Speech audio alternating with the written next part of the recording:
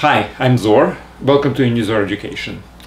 This lecture is a continuation of the topic related to trigonometric representation of complex numbers. In this particular lecture, we'll talk about exponentiation of complex numbers in trigonometric form. And obviously this is part of the whole course of advanced mathematics presented on unizor.com, where I actually suggest you to watch this lecture from, because the site contains, for every lecture, there are notes which basically serve as a textbook. Well, besides, obviously, there are exercises and exams, etc. Alright, so we continue talking about trigonometric representation of complex numbers, and we'll talk about raising into power. Now, last lecture was very much introductory. I was just talking about how complex numbers are represented in trigonometric form, or polar form if you wish, which looks like this, where r is an absolute value or modulus, and phi is the argument or a phase of the complex number.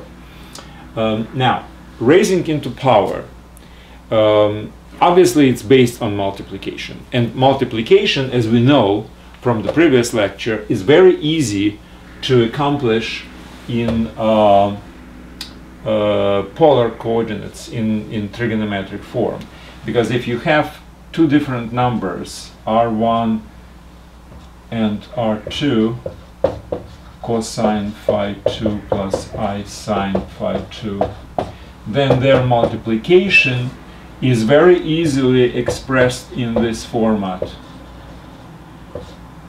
You multiply the modula, and you add the arguments.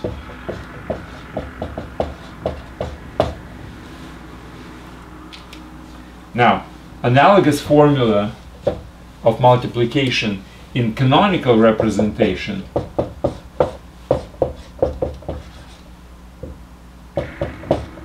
looks much more complex. It's AC minus BD as a real part, and complex part is BC plus AD. It's a little bit more cumbersome and you can't really remember it quite well, but this is a very natural, and it has a geometric representation. Remember, if R and R1 and R2 are equal to 1, then basically we are just turning the point on the unit circle, which is represented by this particular representation, where this is the angle of phi 1. We are turning by angle phi 2, getting phi 1 plus phi 2. So multiplication on the unit circle with r1, r2 is equal to 1 is basically a turning, a rotation by this particular point. Okay, now this is multiplication, and as you see, it's easy, and that's why it's very easy to define the power. Now we will start with, obviously, natural power, integer positive power n, and what does it actually mean? Well, I would like to make a very interesting comment here. What we are talking about certain things which needs definition. Like, for instance, if we are talking about multiplication of the real numbers, we start with multiplication of integer number, actual natural numbers, positive integer. Then we add the negative based on certain properties of the multiplication which we would like to preserve. And then we expand it to rational numbers, then the irrational numbers. And same thing with any other operations. First it's defined for a simple case, and then we examine the properties in that simple case, and we're trying to define for more complex objects in the same manner to preserve these properties. Now, what are the properties of the exponentiation, of raising into power, which we would like to preserve? Well, obviously we know that something like this.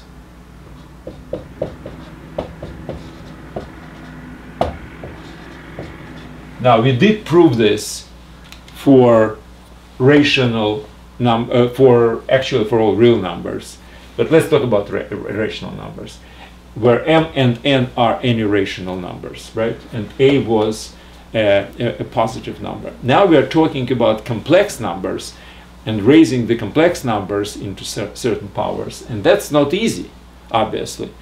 If you remember, within the real numbers we did not really even allow the negative numbers as a base, primarily because we cannot raise -1 into power 1/2, which is actually a square root. In complex numbers we can allow even that, because this is equal to I in the complex numbers, right? Because I square is equal to -1 by definition. Again, we are defining, we are expanding our universe, but we are trying to preserve the good properties which we already observed in the smaller universe which we had before. So now we are expanding to complex numbers, and we would like to preserve properties like this, and properties like this, and properties like this.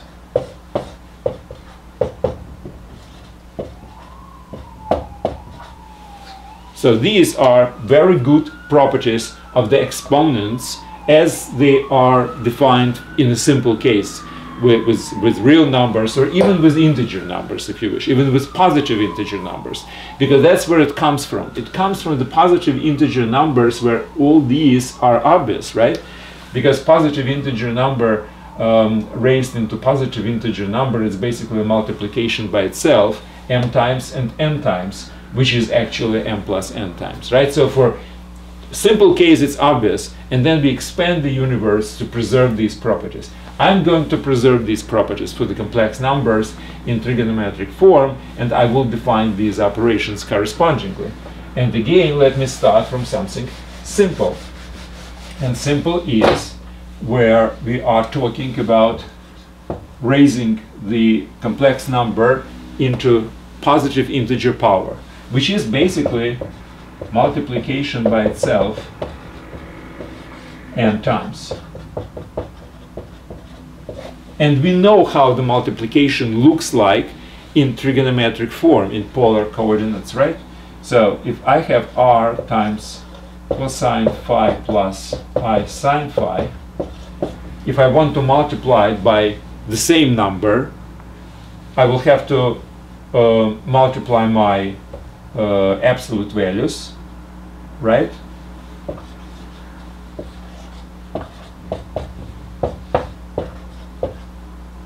And I have to add the angles, so phi and another phi, so it will be 2 phi, right?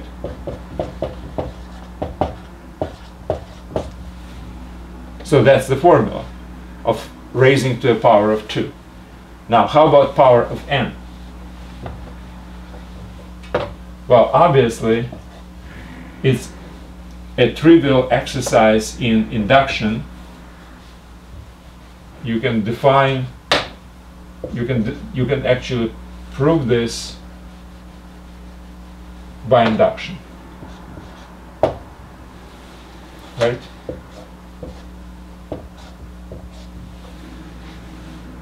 So that's easy. For n is equal to 1, that's basically an identity, right? Now for n is equal to k, if we assume it, then n is equal to k plus 1 would be the same thing for n multiplied by this single expression, right? And that means that we will have to multiply the absolute value of 1 times another, which is r to the nth times 1 more r, or to the k actually, r to the k plus 1, and this would be k and again plus 1, so it will be k plus 1. So the formula is trivially proven by induction. Okay, so that's fine. This is trivial. Now let's expand it to different values of exponent. First, let's talk about negative exponent, right? So let's say we want to do this. We want to define it in some way so it's reasonable, and all the laws which I was talking about before are supposed to be preserved. Now, how can we do it?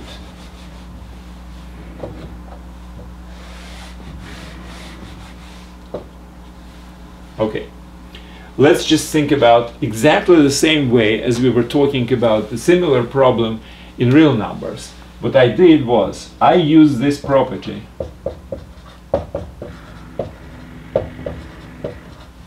now. What if my n is equal to minus m? I will have a to the power of m plus minus m is equal to a to the m times a to the minus m, right? According to this formula. If I would like to preserve this property, this must be true. If I want to expand to negative exponent. Now, what is this? This is a to the power of 0, which is, again, there is a property of being equal to 1, which means that this a to the minus m is 1 over a to the power of m.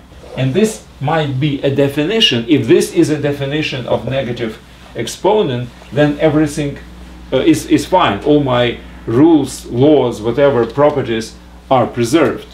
Now, I will do exactly the same thing here. So I define this as 1 over r times cosine phi plus I sine phi. Okay, right? So that's easy.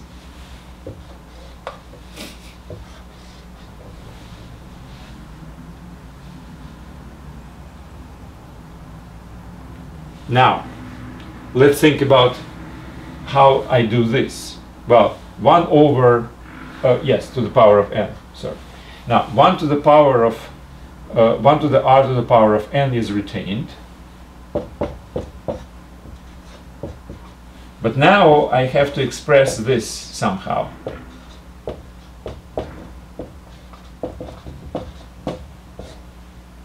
In the power of minus n. Sorry, to the power of n.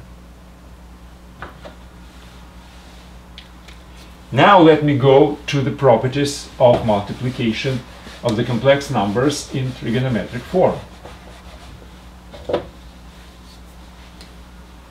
What do I know about this?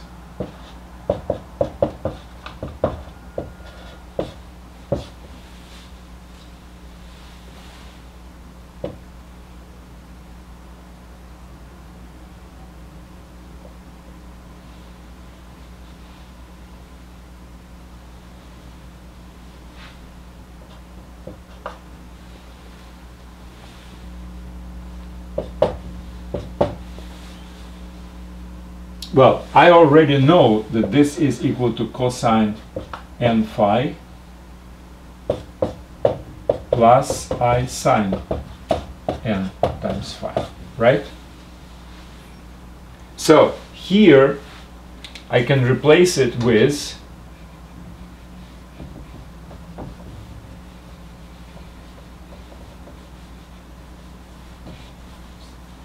this n phi n phi.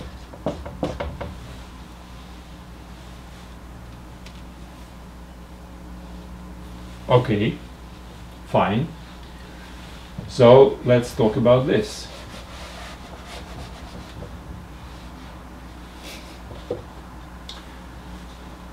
For instance, I have this expression.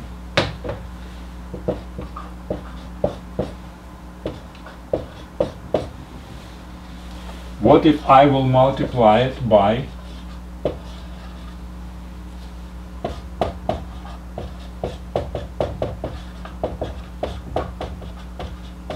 this expression? What happens? Well, we know that if I'm multiplying two different complex numbers in trigonometric form, my absolute value is multiplied, which is 1 and 1. But my angles, my phases, my arguments are added together. So what will be cosine of sum of this, which is 0, plus I sine 0. which is equal to, now this is 1, cosine of 0 is 1, sine 0 is 0, so this is equal to 1. So what follows is that 1 over this is this. So I can replace this with this.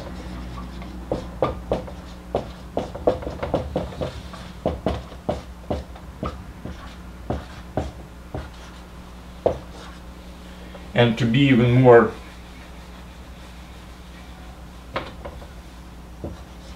explicit, I will use this. 1 over r to the n is r to the power minus n. That's the real numbers power, right? So what do we have right now? We have this same exact situation. I have this exponent, which is negative. And the formula basically looks exactly as if it was the positive. So I raise my absolute value to this power, and I multiply my phase, my argument, by this power as a multiplier. So the formula is exactly the same as just a second ago I was talking about for positive integers. So that's quite interesting actually. The formula is exactly the same for positive and for negative. You raise the argument, the absolute value to the power, and you multiply the argument by the power. Okay, fine. How about rational? Well, let's start rational slowly. Let's do only rational as 1 over n. So my purpose is r cosine phi plus sine phi to the power 1 over n. How can that be defined properly? Okay, well, let's just think about. Let's take this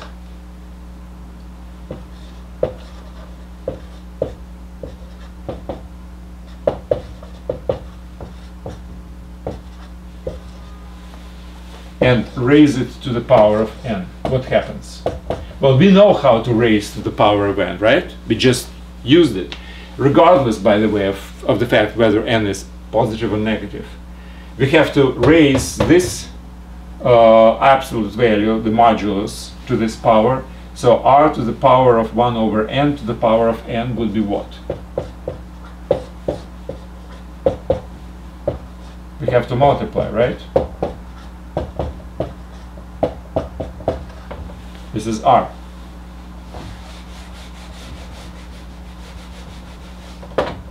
So the result would be, the absolute value would be r, and the phase, the argument, I should multiply my angle, my phase, by the power, right? So it would be cosine phi over n times n plus I sine phi over n times n, right?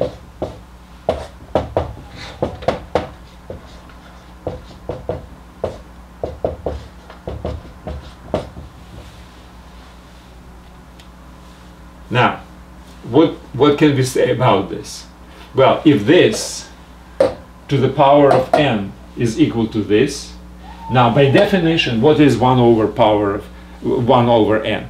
It's a number which is being raised to the power of n would give me this one, right? If I will raise this to the power of n, my powers are supposed to be multiplied, right? It will be 1 over n times n, which is 1, which is just exactly this piece.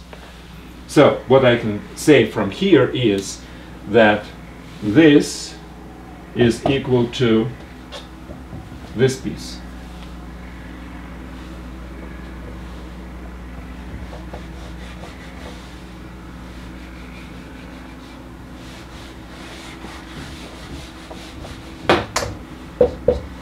Since, as I just said, if I multiply, if I will raise this to the power of n, I will get this, which means this raised to the power of 1 over n will give me this.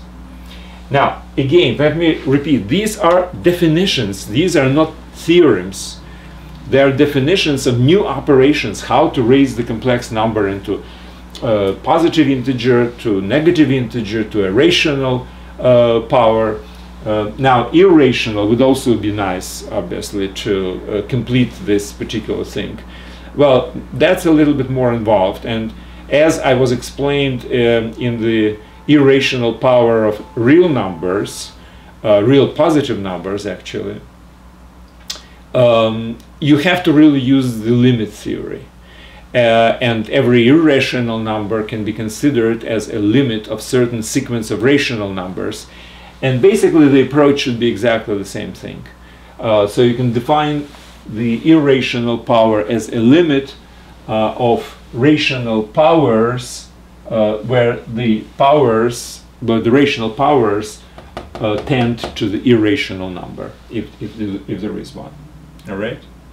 So these are formulas for raising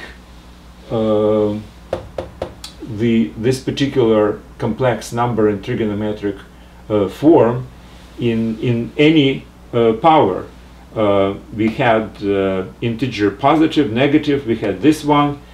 Now I would like to again point that the form, exactly the form of this formula is exactly the same. You raise the absolute value to this power, and you multiply the argument by this power as a multiplier.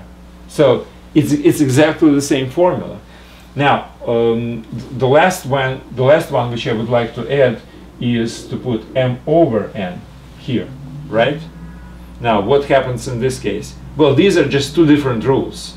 You have to apply them sequentially, because what does it mean if you do m over n? You can consider it as a to the power of m and then to the power of 1 over n, right? Or vice versa, first to the power of 1 over n and then the result will be in the power of m. So you're applying two different formulas. One formula gives you, let's say we are considering this as 1 over n and to the power of m.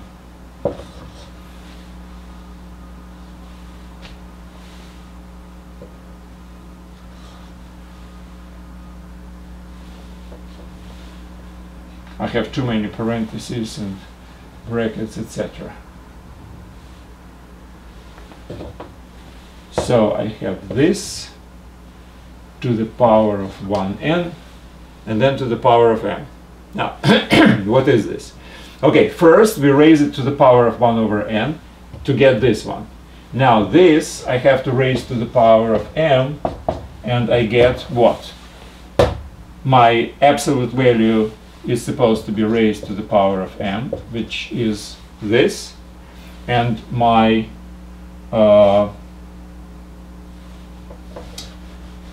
argument is supposed to be multiplied by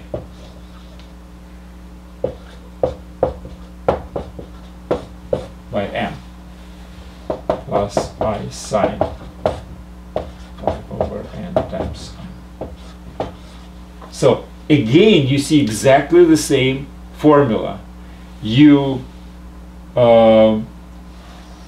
raise your absolute value to the power, whatever the power of the whole complex number is, and you use this power as a multiplier for the phase, for the argument, right?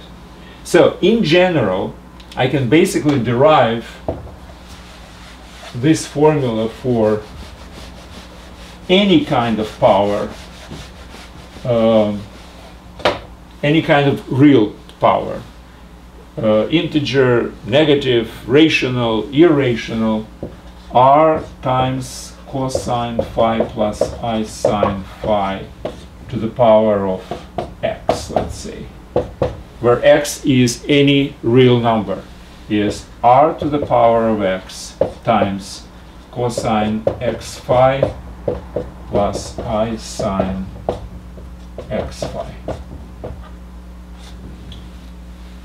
Well, that's better to use the brackets here.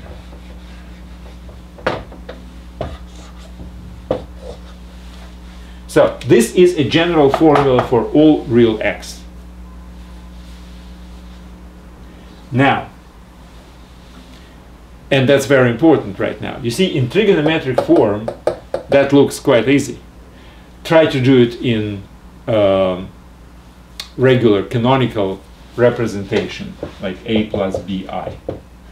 Even this, something like to the 5th degree, even this would look extremely complex, because you have to multiply a plus bi 5 times by itself. It's a lot. It's a to the 5th degree and etc. I mean, it's a big formula, which obviously nobody remembers. But in the trigonometric form, in the polar form, that's raising into any kind of a power. Exponentiation, the operation of exponentiation, raising into power, looks really simple, right? Well, and that was my point actually for today's lecture. What I suggest you to do is go to this website and read the notes for this lecture. It's like reading the chapter in the textbook, just to make sure that you properly understand it. So what do we know right now? We know that we can use any kind of an exponentiation to a real power for complex numbers. So if something like -1 to the power of 1/2 was impossible to do in the realm of real numbers, in the complex numbers it's very easy to do. What is it? Let me just, make an example. -1 is here, so it's 1 times cosine of the angle of pi plus I sine pi, right? So forget about 1, we don't need it. Now I'm raising it to the power 1/2, which means what? Absolute value is 1, so it doesn't matter. I will have cosine pi over 2 plus I sine pi over 2. Now this is 0, right? And this is 1. So I have I. You see? I to the power of 2 gives me -1. Square root of -1 is I. So in complex numbers, it's easy. Okay, that's it. Thank you very much, and good luck.